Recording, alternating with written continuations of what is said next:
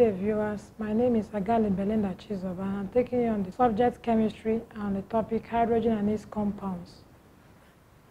By the end of the lesson, students should be able to list the isotopes of hydrogen, describe chemical reactions that can prepare hydrogen in the laboratory, list uses of hydrogen gas, describe methods of preparing hydrogen gas industrially, and then lastly, list the physical and chemical properties of hydrogen.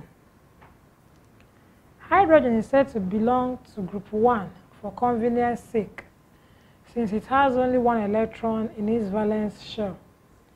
Hydrogen has variable oxidation states. Remember what an oxidation state is. The oxidation state of hydrogen is +1 when it is combined with a non-metal, as in methane, ammonia, water, and HCl. While the oxidation state of hydrogen is -1 when it is combined with a metal, as in lithium hydride, sodium hydride, calcium hydride, and lithium aluminum hydride. Hydrogen will not occur in the free state in the atmosphere, except as volcanic gases. It occurs in combination with other elements as compounds, such as water, acids, and in most organic compounds. The sun is about 90% hydrogen by mass, and the light being emitted by the stars is pure hydrogen. Isotopes of hydrogen. Hydrogen has 3 isotopes. Common hydrogen called protium, meaning that it has a mass number of 1, atomic number of 1. Heavy hydrogen or deuterium has a mass number of 2 and an atomic number of 1. And lastly, tritium, having a mass number of 3 and atomic number of 1. This means that isotopes are elements that have the same atomic number but different mass numbers. Protium and deuterium are similar in chemical behavior. They form water and deuterium oxide or heavy water, respectively. Tritium is an unstable isotope of hydrogen. It is radioactive, meaning that this can undergo radioactivity. How do we prepare hydrogen in the lab? It is prepared by the following methods: action of dilute acids on reactive metals. Hydrogen gas is usually liberated whenever a metal above hydrogen in the activity series reacts with dilute mineral acid. For example, potassium, sodium, and calcium react explosively with dilute mineral acids.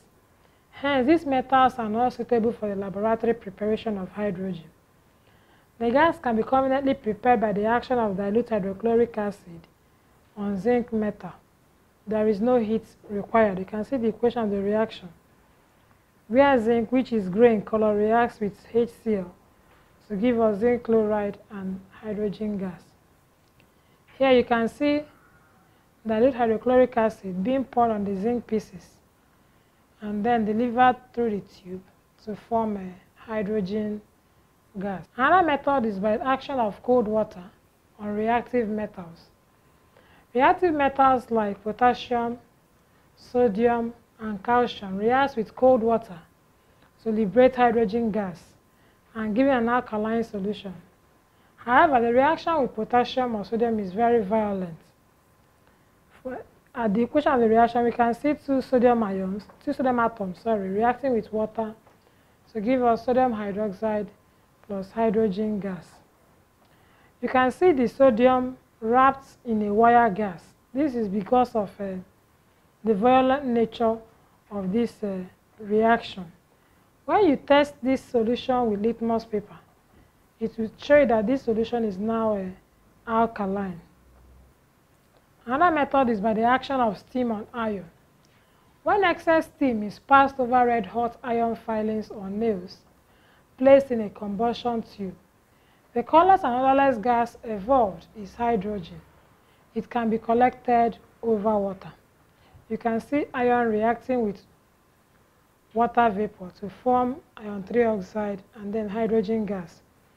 This method can be used to obtain a large quantity of hydrogen cheaply. Metals such as magnesium, aluminum, and zinc also react with steam to liberate hydrogen gas.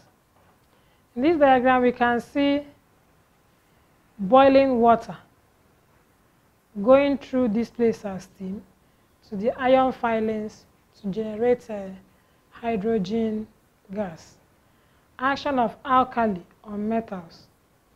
Metals such as zinc, aluminium, tin, and even silicon. Silicon is a metalloid, meaning that it has the actions of a metal and non-metal.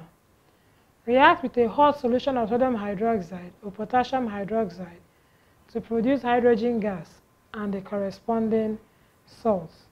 You can see zinc reacting with sodium hydroxide to give us this product and hydrogen gas, and then aluminum reacting with hot KOH plus water to give us potassium alum and then hydrogen gas. The same occurs here with silicon and sodium hydroxide plus water. Another one is action of water on metallic hydride. Sodium hydride or calcium hydride reacts with water to produce hydrogen gas and an alkaline solution. You can see sodium hydride reacting with water to produce sodium hydroxide plus hydrogen gas. The same applies with calcium hydride plus water to give us calcium hydroxide plus hydrogen gas. How is hydrogen prepared industrially? Hydrogen gas is produced on a large scale for industrial use by these methods. From hydrocarbon. Hydrocarbon that we use is natural gas, and methane is the main constituent of natural gas. When it is passed over steam with nickel as catalyst at 80 degrees C and 30 atm, carbon dioxide and hydrogen gas is obtained. This is a mixture. We have not gotten the hydrogen gas directly. More steam is passed over the products to convert carbon dioxide to carbon 4 oxide.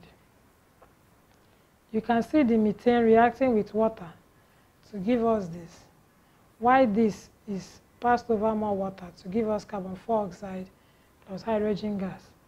The carbon 4 oxide is removed by passing the mixture through a solution of potassium hydroxide, leaving behind only the hydrogen gas. Why it is so is because carbon 4 oxide is an acidic gas, so it will react with this to form a salt and water, and then leaving us with the hydrogen gas. You can also prepare hydrogen gas industrially from water gas. This is known as the Bosch process. In this process, large quantities of hydrogen are produced from cheap raw materials, namely water and coke. The reaction takes place in two stages. The first is the production of water gas. This is steam reacting with coke. Coke is mainly carbon, to give us water gas, which is carbon dioxide plus hydrogen gas.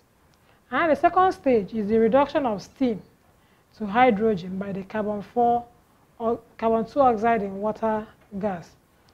Carbon dioxide plus hydrogen gas, this is the water gas, plus steam, which will now reduce this steam to hydrogen gas, leaving behind carbon 4 oxide.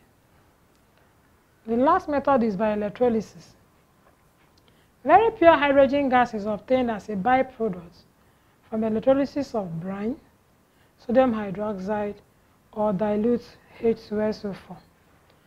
This is an example of how you can produce hydrogen gas by electrolysis. Remember, electrolysis is simply the decomposition of a chemical compound by electricity. This is what is supplying our power to the cathode, then to the electrolyte. The electrolyte solution can be brine, it can be sodium hydroxide, it can be H2SO4, of which when water goes in, hydrogen gas goes out. While on the anode side, the oxygen gas goes out. You can also obtain hydrogen gas from cracking of petroleum products. Hydrogen is obtained as a byproduct in the catalytic cracking of petroleum. Physical properties of hydrogen. Hydrogen is a colorless, odorless, and tasteless gas. It is neutral to moist litmus paper. It is relatively insoluble in water. It is also the lightest known substance and has a very low boiling point. Then the chemical properties. One, it can act as a reducing agent. When hydrogen is passed over heated oxides of copper, zinc, iron, tin, lead or silver in a combustion tube, it removes the oxygen, leaving the metal as a residue. Hence, hydrogen gas is a reducing agent. You can see you can reduce copper oxide using hydrogen gas to get the metal copper, which is a very useful metal. Hydrogen, however, cannot reduce the oxides of sodium, potassium, and calcium because they are strongly ionic. Ionic in the sense that the metals in these oxides casually belong to group 1 and group 2, and they are very strong electropositive elements. Hydrogen can also react with nonmetals. Hydrogen undergoes addition reaction with nonmetals. For instance, it can add itself to chlorine to form hydrogen chloride gas, it can form itself to sulfur to form hydrogen sulfide, and then itself to nitrogen to form ammonia gas. Hydrogen can also act as an oxidizing agent. Remember we said that it's also a reducing agent. This is because hydrogen is said to belong to group 1. It can act as a metal, it can also act as a non-metal. Hydrogen reacts with highly reactive metals such as sodium, lithium, and calcium to give corresponding hydrides.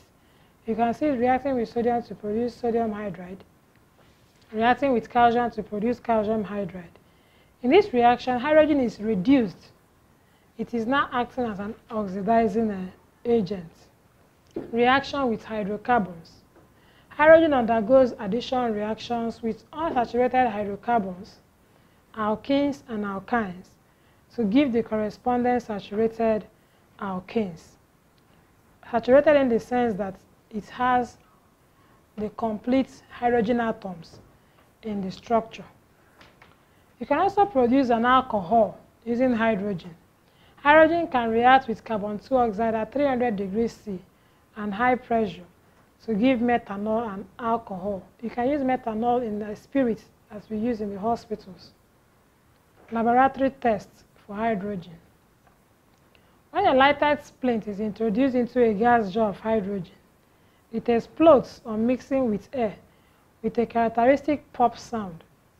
The pop sound is due to the violent combination of hydrogen with oxygen to produce steam. This is the unknown gas in the test tube. This is magnesium ribbon reacting with acid to generate hydrogen gas. So once you put a lighted splint into that test tube, you will now hear a pop sound showing that the gas is hydrogen gas. Uses of hydrogen. Hydrogen is used in filling weather balloons because of its lightness or very low density. It can be used in the production of ammonia by what we know as a Haber process. It is also used in oxyhydrogen flame, used in cutting preheated metals because the mixture has a high heating value. It can be used to convert coal to crude oil. Remember, it's a very good reducing agent. It can be used in hardening of vegetable oils to obtain margarine. When you add hydrogen to vegetable oils, obtain margarine or butter.